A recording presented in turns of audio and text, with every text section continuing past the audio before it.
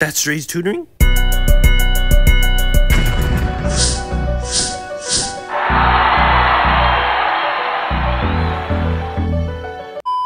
Hey guys, welcome to today's video where we'll be talking about acids and bases. If you guys haven't seen my other videos, you guys want to make sure you guys check that out for very quick, informative videos about certain topics that you guys struggle in your classes, usually organic chemistry, any type of biological concepts. So again, check those out, like, comment, subscribe. Let's get right into it. So, acids and bases.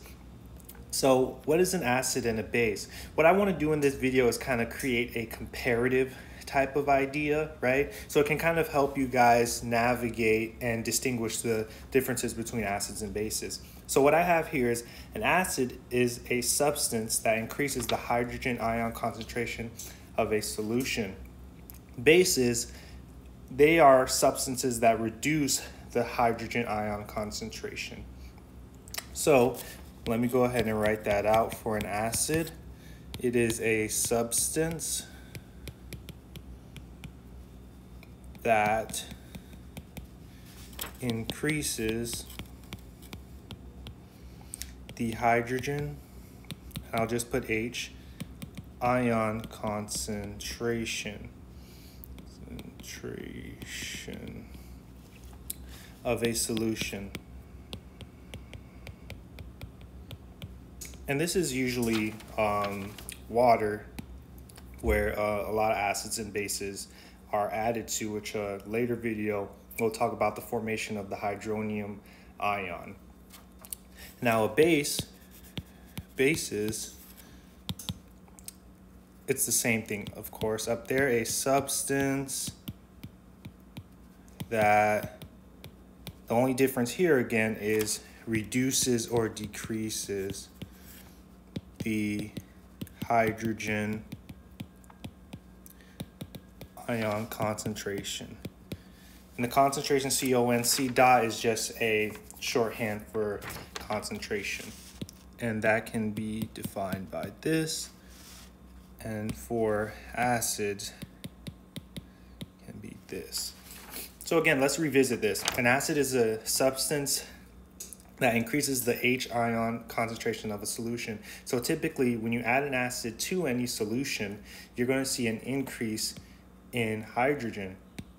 When you add a base to any type of solution, you're going to see an increase in the concentration of OH, which is the OH ion, which is hydroxides.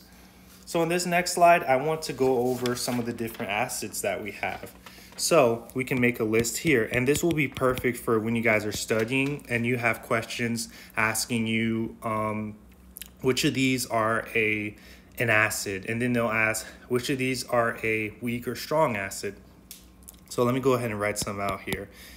HCl, which is hydrochloric acid.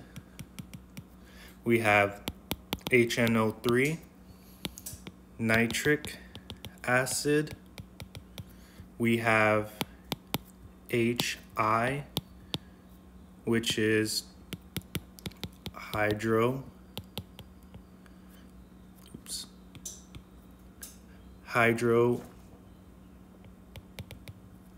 acid.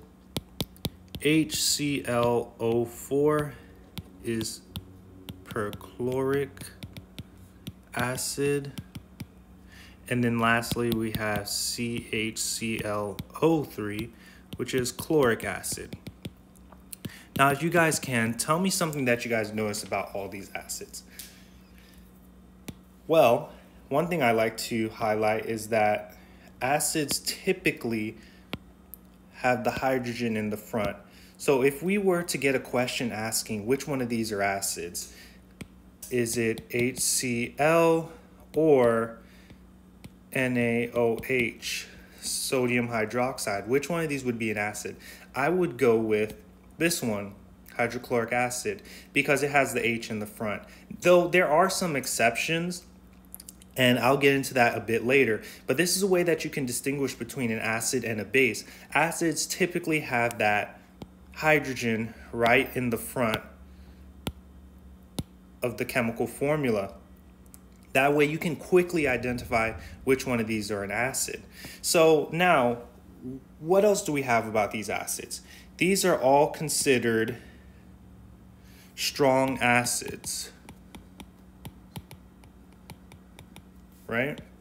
Now, okay, Dre, we have all these strong acids. Which ones are weak?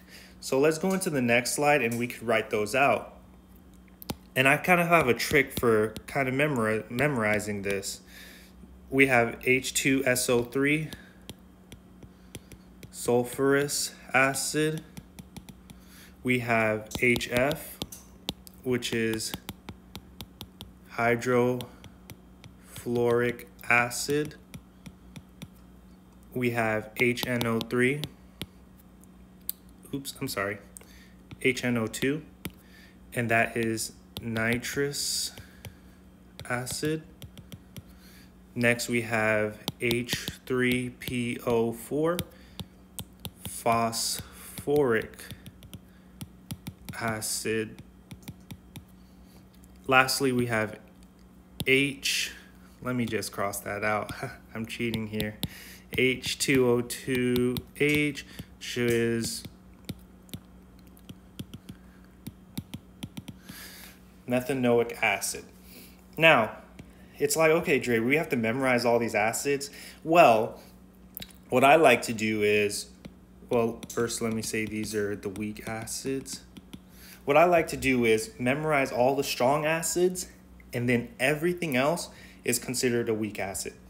So all you'd have to do is memorize HCl, HNO3, HI, HClO4, HClO3. Memorize those, and if you see anything else that aren't those strong acids, then they're considered weak acids. That's all. I would say the same is for bases, right? With bases, they can be distinguished by having an OH at the end of their molecular formula. So here's some strong bases that we have. Lithium hydroxide, sodium hydroxide, potassium hydroxide, and here are the rest that we'll just write out to save time.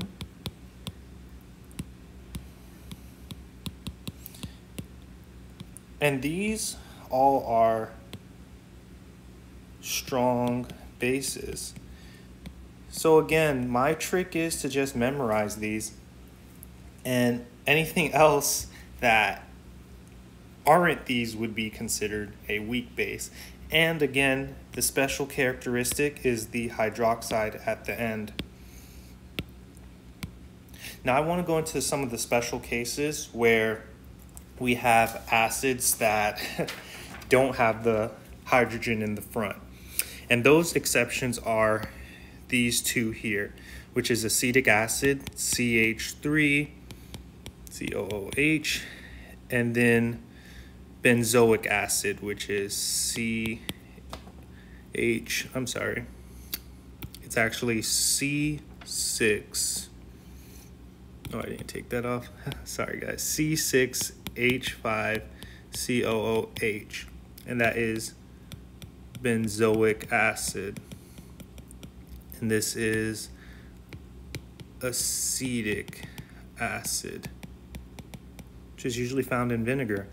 The only way you can possibly distinguish these are this, what I like to call COO, which is a carboxylic acid that's at the end. So those are the only two exceptions for the acids, where they don't have H at the front, but to distinguish them, they have the COO, as I like to call it. All right. So now let's dive a bit deeper into what makes something a strong acid or a strong base.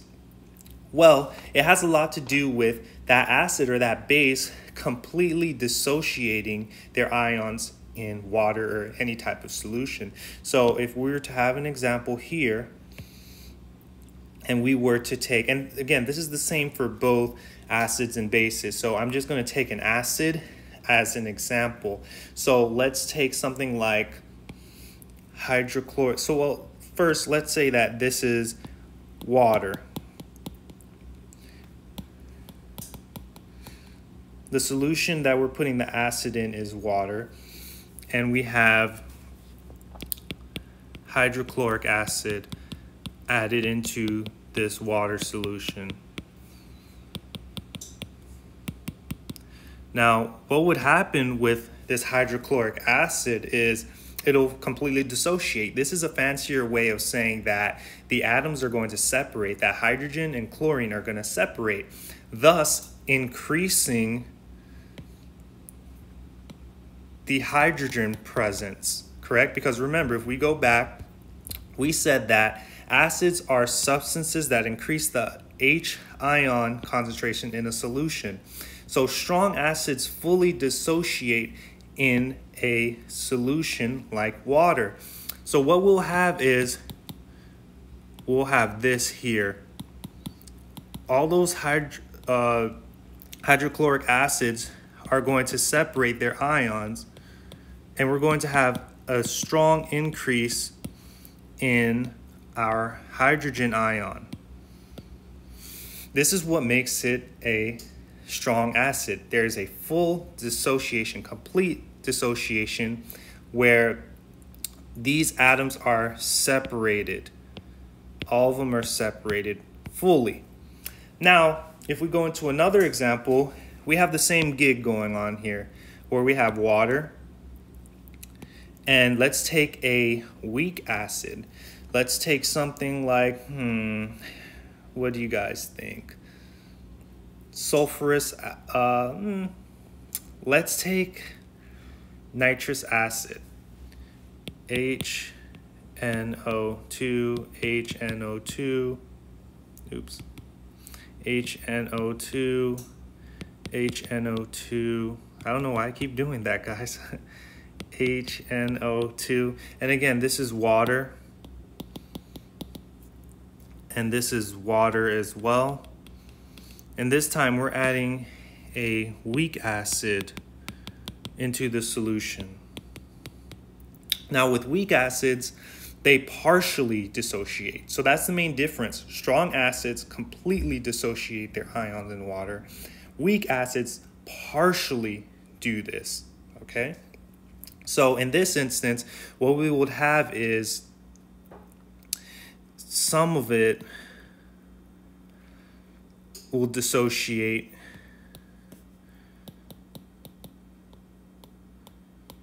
into, into the water.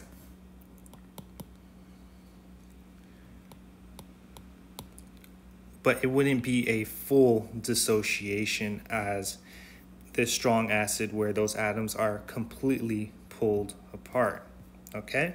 And we can say the same thing for weak acids and weak bases, where they dissociate completely if they are a strong base, or they will partially dissociate or separate if it is a weak base. So I hope you guys enjoyed this video. It kind of gave you an idea of how to distinguish between acids and bases, some characteristics to look for, and the difference between weak and strong bases, okay? So I'll catch you guys next time, and I'll do another video on acids and bases and go more in depth into certain things, all right?